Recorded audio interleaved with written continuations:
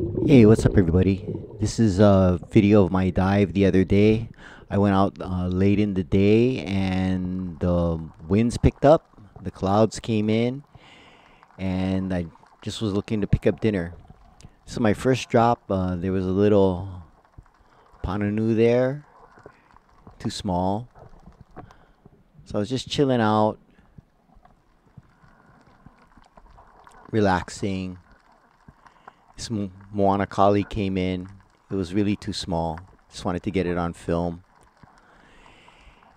And I was hoping to pick up some kole. I wasn't really sure what I wanted to eat for dinner, but just seeing what happened. So as I said in my other video, I've been finding more luck with my 3-prong diving into these yellow tang schools. So I found one here, and I dove down on it, and I couldn't get very close to anything. I was searching the boulders looking for some kole. There's a small one there. Looking in the holes, crawling over the rocks. Couldn't really see anything. One popped up right there.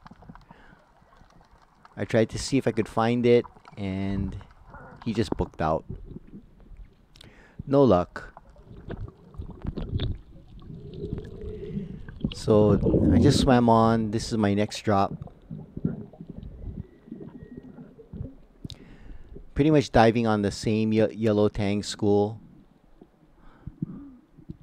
I kind of got ahead of it, and they swam toward me. There's a pualo there, nai, King Kole in the front. I did a lot of work around the house, so I was kind of tired, so I was thinking, okay, well, give up on the kole. I just try to pick up a King Kole or Nenui. I was hoping to get that Nenui that came in. Waited a little bit more. I was running out of breath, so this guy got close, I lined up, took a shot. Got a good shot right in the head. Getting better. And I had my fish. So I really like my Evolve 3-prong. I highly recommend that brand. It's been really good. I haven't decided whether I like the 6 or 7 foot length the best. Just go back and forth between the two. So I'm dispatched the fish here, put on my kui, take it home, and start cooking. So I decided to try something new. So what I'm going to do here is I'm going to steam up some bok choy that we grew at our Ocean View garden, which I just harvested earlier in the morning. So like I said, I was doing yard work and work around the house earlier, and then went out diving. So I'm going to steam that guy up and fillet the fish. Fish is filleted. You've seen that before, so I don't want to film it again. And now I'm going to cut up some green onions straight from our garden as well. You can see 2 big onions that we harvested earlier in the morning. And on the cutting board is my magic bullet. So our eggplant plant is kind of on its last legs. So these are the last couple that we're getting. They're a lot smaller and they have a lot of seeds. So I'm going to cut them up, and when I clean them, I'm going to rinse them under the water, try to get as much of the seeds out as possible. What I thought of doing, and I was thinking about this recipe, I've never done it before, earlier in the week. So what I'm going to do is I'm going to peel the skin off the eggplant, and I'm going to start using my magic bullet. So I was thinking of making King Kole dumplings with King Kole, eggplant, and green onions. I'm using my fillet knife. Take the skin off. I was thinking of grinding it up, and for the only reason to get a purple color in there, but I decided not to. I figured I'll make it green just from the green onion. I didn't know how the purple and green would come out. So because we're in a tiny house, don't have a lot of room for a blender, So we had a magic bullet back in Honolulu, and we brought it up here. And this is what we use in lieu of our blender. Saves on space. So I put the eggplant in, and I'm just going to start grinding it up. You gotta shake it, get it to the blade. It's not as easy as using a blender where I can open up the top, but it works. So I'll just shake it up there. That's good.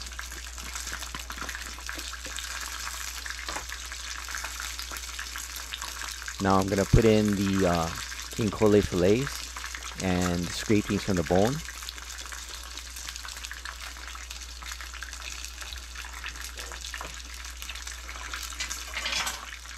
And take the green onions and throw them in as well. Yep, I dropped some on the floor.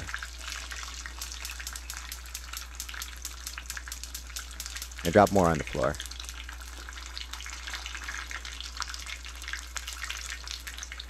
I wasn't really sure how this was going to come out. I had an idea, just going over it in my head as I was kind of designing this recipe earlier in the week. I was hoping for, you know, again, almost like a shumai texture, and get a little color from the green of the green onions. I'm also frying up some chicken thighs there. I took out. Now I did not expect that the eggplant would have as many seeds as it did, but it is what it is, and I'm just hoping for the best, hoping that it won't be too hard to eat, and just grind it up. So again, it's a little bit harder to use since you can't open up the top and put a spatula in to put stuff down. So I just lift it up and shake it. And do this until it kind of gets to a paste. The problem with the magic bullet is it kind of just all sticks to the side, you know, well, just like a blender. But since you open it from the bottom, it's kind of a pain to work with. But again, it's small. We can just throw it under the cabinet. You know, we don't really have the room for a lot of kitchen appliances. So now it's time to make the dumplings.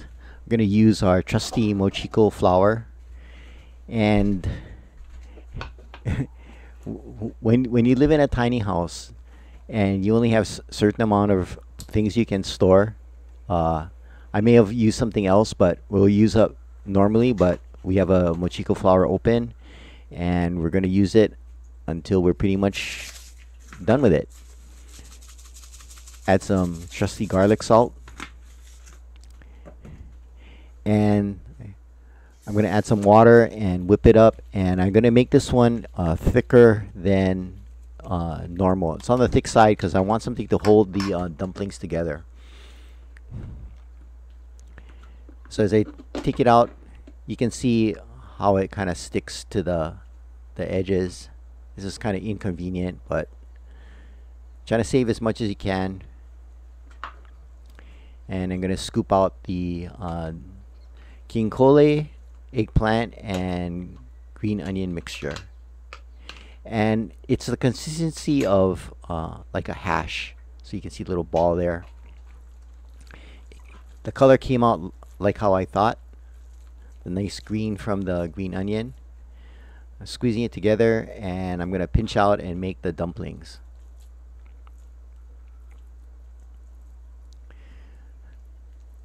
So I'm going to make them about the size that it would make a shumai. Roll it up. And I'm going to make as many as I can. You can see the seeds in there. So I'm pretty much done here. Made 6 of them. They do kind of fall apart.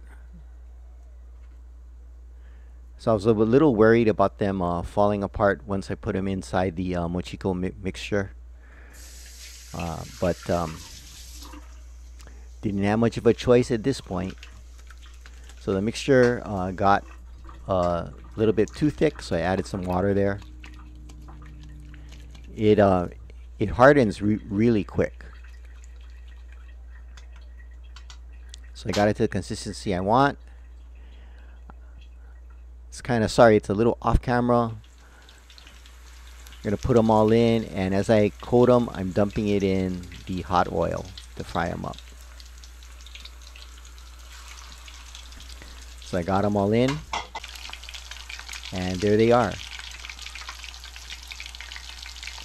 They look pretty good. And using my long chopsticks to turn them.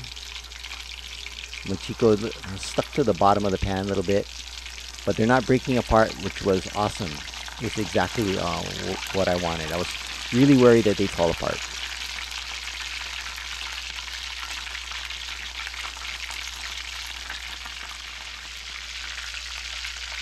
So I'm turning them. I keep turning them until I'm satisfied with the color. I'm really not sure how quick they cook, but you know, based on frying up the eggplants in the past and the King Kole, I felt it wouldn't take that much longer, and I'd go by the color of the outside more than anything. So I wanted it a nice golden brown. I don't know if you can see it on camera. I think it looks pretty cool, the little golden brown. You can see the tinge of green in the white spaces. So I'm going to put it on the paper towel to let it drip off some oil. And one important thing that I noticed is when you leave it on the paper towel, you have to keep turning it, and also try to move it to a place where it's not already saturated with oil. And that'll help dry it out a lot better, so it doesn't get, one side doesn't get soggy, the side that's on the paper towel.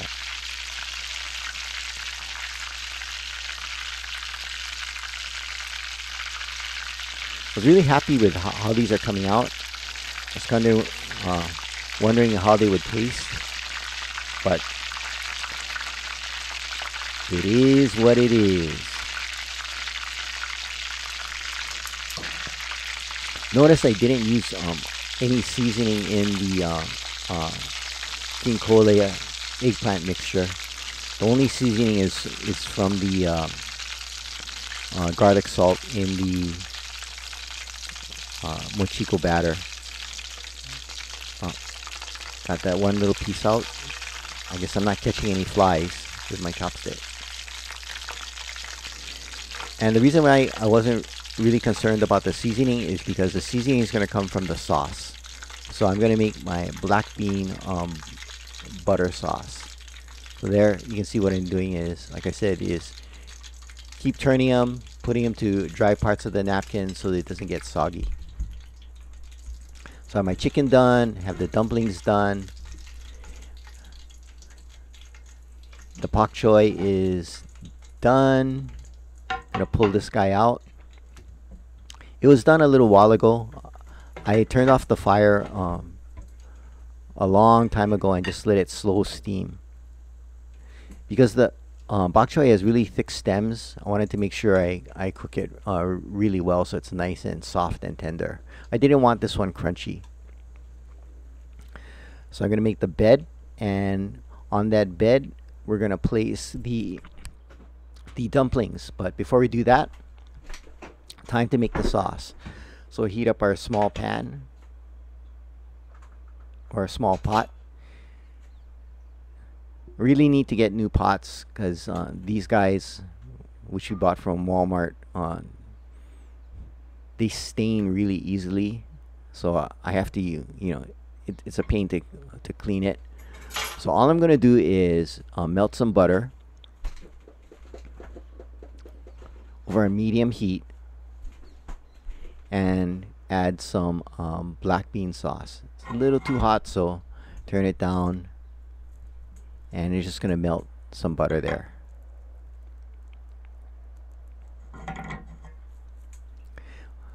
Want to be sure to take my time melting the butter. I don't want it to burn. I don't want it to change color.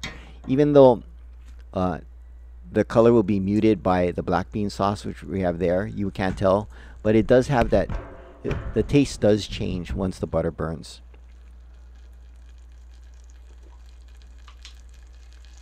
So you're just going to pour a little bit in, and I'm going to reduce it down.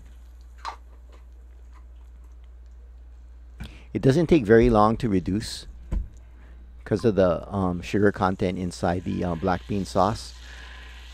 So I lift it off the fire and just turn it with a handle, and it's pretty much ready.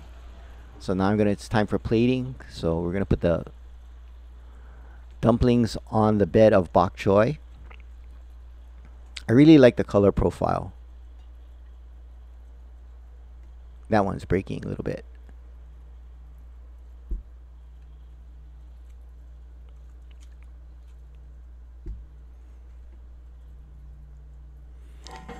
And I'm going to add the sauce. So I'm just going to drizzle the sauce over the dumplings and the bok choy, and it looks great. Anytime we do this, especially with anything fried, it has to go right to the table, otherwise it'll get soggy. So there it is. We have our fried chicken, our dumplings, 2 pieces of fried chicken. That's no batter. The King Kole and eggplant dumplings, and our bowl of white rice with furikake. It was super delicious. It came out better than I even could have hoped. Hope you liked it. Please like and subscribe. Thanks for watching. And aloha.